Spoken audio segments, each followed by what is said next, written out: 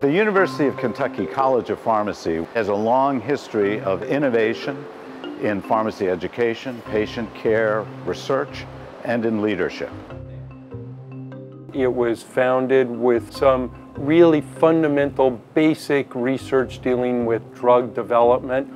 That has evolved over time, and we are now particularly proud that we have areas of expertise, including that in drug abuse, drug addiction, and treatments for those conditions. And we're very fortunate that this has been a long-standing interest by a cadre of excellent investigators here in the college and within the Department of Pharmaceutical Sciences.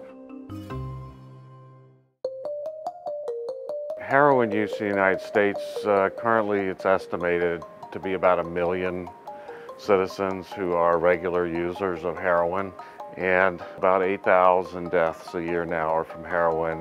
We recognize this as a problem that has been festering and growing within our region, the southeast region of the U.S., but it's also a worldwide problem. I finally had kind of my day where I said I had enough of looking at CDC data and looking around to see what somebody else was doing to fix the problem. So we made a new formulation of naloxone and put it into a nasal spray unit dose dispenser. The beauty of naloxone nasal spray is that it is intended for laypersons to use in almost any circumstances where they would find someone where the overdose on an opioid is suspected. We can wake you up with this product well before the ambulance driver and the paramedics arrive, which in a city is 10-15 minutes, but in particular for rural medicine, which is very applicable to the state of Kentucky, that if it took 15 to 30 minutes to get to you, that's a lot of time. In United States alone, there are more than 500,000 people go to emergency department due to cocaine overdose. Right now, there is no any FDA-approved therapeutic specific for cocaine overdose or addiction. So we are trying to develop a novel strategy using the enzyme. The enzyme can be used to rapidly metabolize cocaine in the body and quickly eliminate the cocaine toxicity and prevent it further damage to the human body.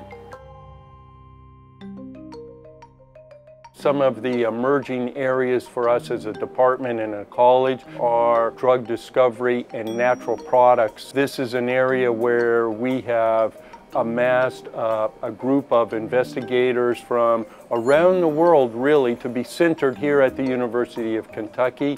One of the things that we've done since moving to the University of Kentucky is take advantage of the very unique environment here in the Commonwealth to explore for new microbes that might offer novel molecules.